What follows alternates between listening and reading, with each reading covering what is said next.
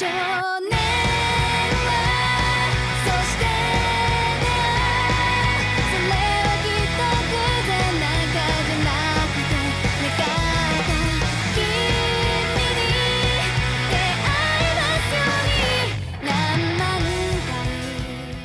up, anime fans? Soul here, back at it again, ready to take you on a feels trip and have you laughing the whole way. And that's because today I'm bringing you my 5 favorite romantic comedy series of all time.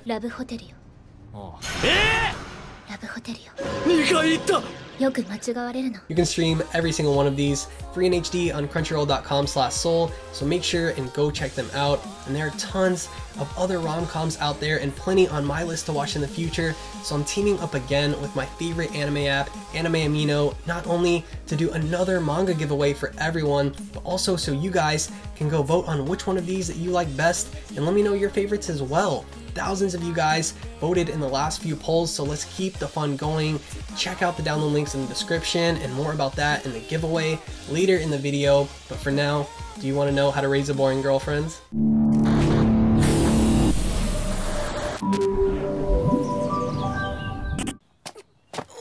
最終決戦前、とうとう主人公への気持ちを我慢できなくなったヒロインは彼を茂みの奥に連れ込んで思いを果たそうとするの。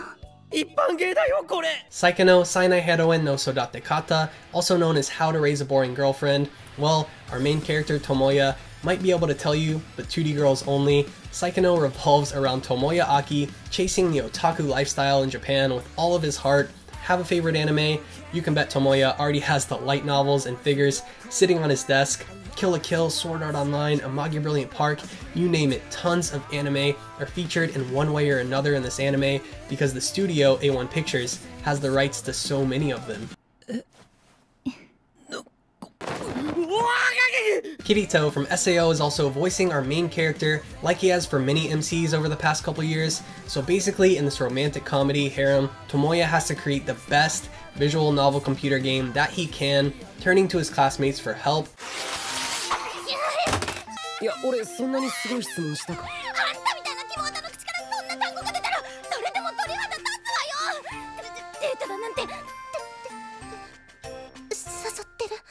Our classic twin-tailed tsundere and professional adult doujinshi artist, Eriri Sawamura, along with the famous light novelist exuding beauty and brilliance and absolute best girl, Utaha Kasumigaoka senpai. Utaha is a huge reason to watch this show. At least for me, I adore her and she's freaking hilarious.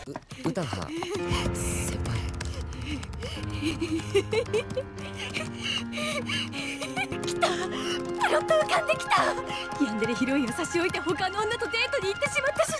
We also have Megumi Kato, who Tomoya recruits to model for the heroine for his game, but she is extremely ordinary on purpose. The story follows all of these characters as they try to develop this game for Japan's epically huge Komiket convention, which I'm really hoping to be at later this year. This series encapsulates so many things that I love about anime and the culture in Japan and the otaku lifestyle. It's just ultimately so much fun to watch and it's hilarious. Watch it for some great laughs and a fun story. By the way, if you're a fan of Gurren Lagann, you'll love the last episode, and season 2 of Saekano is right around the corner.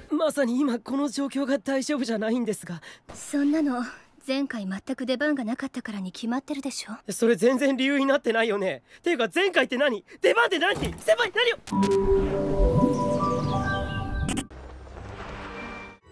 とにかくあなたのようにメガネの似合う人が死んではいけない。メガネが大好きです。不愉快です。 Kanata wa meganeko ga suki desu ka? Do you like girls with glasses? Well then, Kyoukai no Kanata or Beyond the Boundary is absolutely for you. However, don't be fooled like I was. Just because you pour your heart out to a bespectacled beauty under the sunset doesn't mean she won't stab you in the chest. Come on, this is anime. What else were you expecting? It also doesn't mean the girl in your book club won't spend all of her time ridiculing you about liking girls with glasses. 頑張らないと卒業式の日に私から告白されるという夢が叶わないわよ。いつからそれが僕の夢になった？秋人は巨乳なら誰でもいい節操のない変態だものね。For one of my favorite male protagonists in any series, Akihito Kanbara's life changes the day he meets Mirai Kuriyama, the girl of his dreams and her prominent glasses, though I don't quite think she's exactly what he was expecting.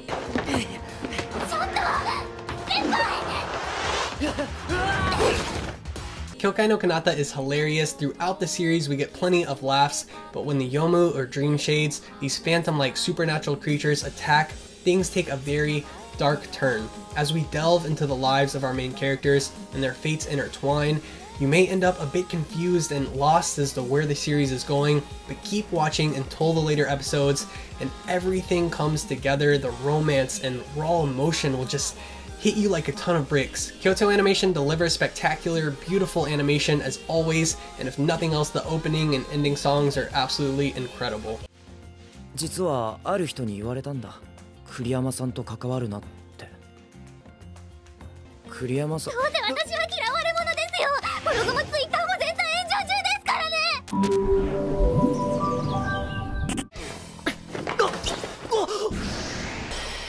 はっ。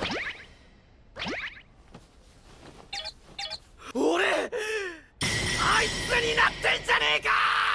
One day, I was wondering how a guy finding himself in a girl's body would react. Exact words from Hiro Mashima's assistant, Miki Yoshikawa, when she was coming up with the idea for her own series. After helping out Hiro with Fairy Tail and Rave Master, Yoshikawa has created her hit romantic comedy, Yamada-kun and the Seven Witches.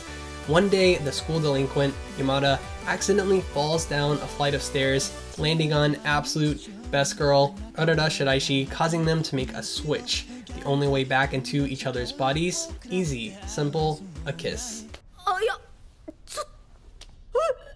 マジかよ。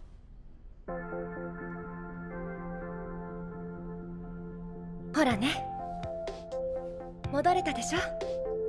Shiraishi is love, Shiraishi is life. I fell in love with this anime almost immediately because of her. You can't help but feel for the red cross hair-clipped blonde class genius when she's bullied by the other students who are envious of her, and root for Yamada when he tries his best to help her out, even though he seemingly only cared about himself. Though if you're switching bodies to solve each other's problems, eventually someone might take notice, and so the story of the Seven Witches and their unusual powers unfolds. In my opinion, this series has the perfect balance of romance and comedy. If you're like me, you'll be rooting for Yamada and Shiraishi up till the very end. Yamada-kun puts a unique spin on the switching bodies cliche and definitely mixes things up, much to my surprise. つうかこいつ、なんで平気で俺とキスできるんだ？まさか。それは山田くんのことが好きだから。マジか。 Also remember, throughout the entire series, I was wondering why Shiraishi reminds me so much of Fairy Tail's main girl, Lucy Heartfilia, and then I finally figured it out. The creator learned everything she knows from Hiro Mashima.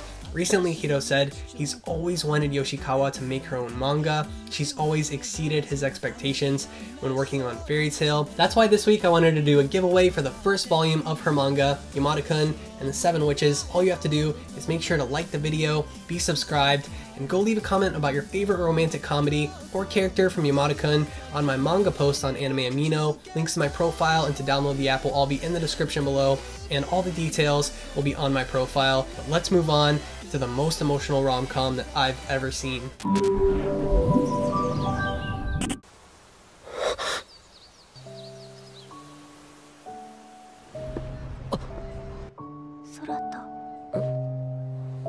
っていいね。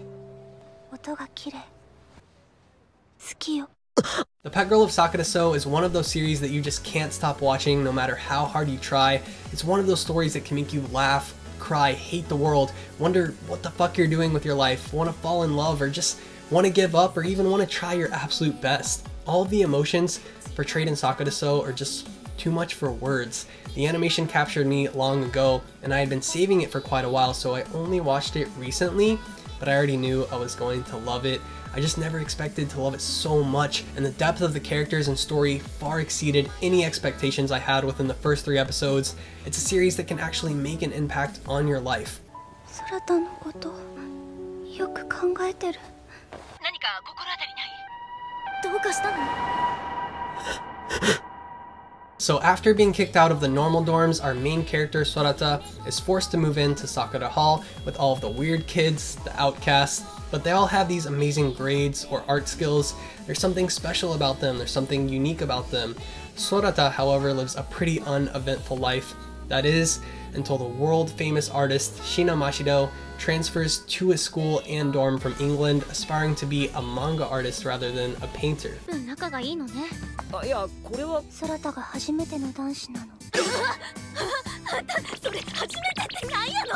How do I put this? Shiina is an idiot, but she's the cutest idiot you'll ever see because she lacks any common sense whatsoever, and all of the responsibility to take care of her falls on Sorata's shoulders. The story really revolves around Sorata finding himself, discovering what he wants out of life, and not just him, but all the characters have such interesting plot lines throughout this very dramatic romantic comedy. Even talking about it, I seriously just want to go rewatch it right now. I would love to do a full-length video on the series, but I don't know how I would convey all of these very in-depth emotions. It's just one of those series that you have to immerse yourself in if you're a fan of good anime.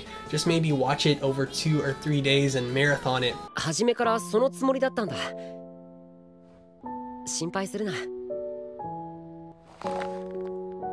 あれからシーナは毎日のように徹夜の作業を続け。I just recommended it to a good friend of mine, and he was telling me how he can't be so depressed right now. I promise you, you're in for an emotional roller coaster, and just so we're clear, I really feel for Aoyama, but I'm rooting for Mashiro all the way. Also a tip, after the ending and a certain cat makes you want to go kill yourself, go read the light novel ending. It eases the pain just a little bit. シーナのイメージが終わったか。そう。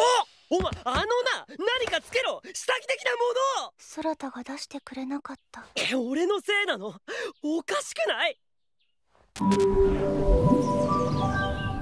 次の日曜日、私と遊園地に行かない？それはつまりデートの誘いなのか？ええ。断れば殺すと。その通りよ。急にそんなことを言う。カニエ君、返答は。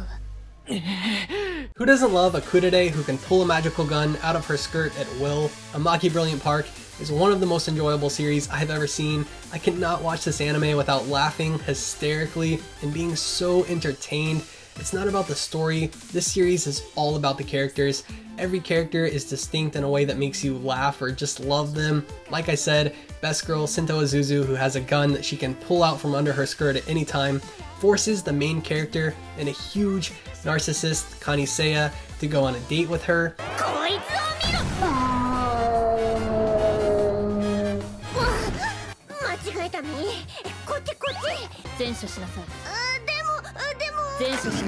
But she has an ulterior motive to save a rundown amusement park from closing its doors. Honestly, if you turn down a date with Sento, there's no hope for you anyways, so of course Kani accepts, but mostly because of the gun in his face. Unbeknownst to Kani, the park staff are all from a magical realm, and they need magical energy to live, which they gain from park visitors having fun.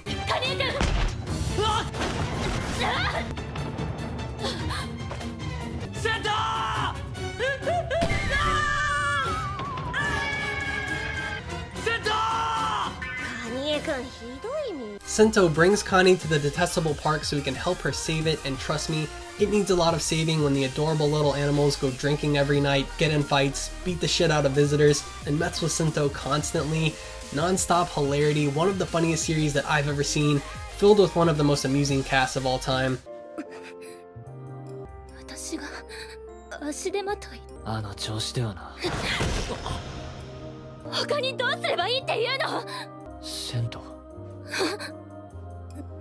I definitely ship the two main characters.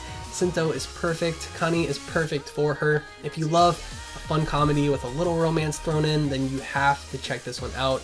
Very, very sadly, it's much more heavy on the comedy than the romance, and I'm dying for a second season to continue where we left off, and you probably will be too. お前のちっぽけな挫折などよくある話の一つだということだ。実にくだらん。参ったか。